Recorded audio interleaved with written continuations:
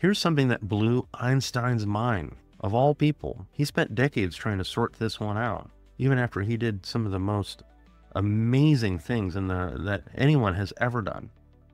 He called it spooky action at a distance, and it's basically quantum entanglement. You have two particles, once they're connected, scientists call it entangled. And if you change one of them, the other one changes instantly too, regardless of distance.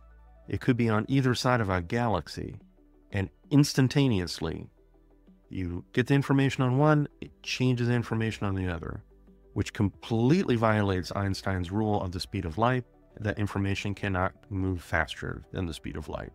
Somehow this is communicating in some way, but it defies the physics as we understand it now. But if we're in a computer simulation, it's not spooky at all. It's just two things sharing the same file on the computer's memory. They're not sending signals across space, they're the same piece of information accessed from two different places.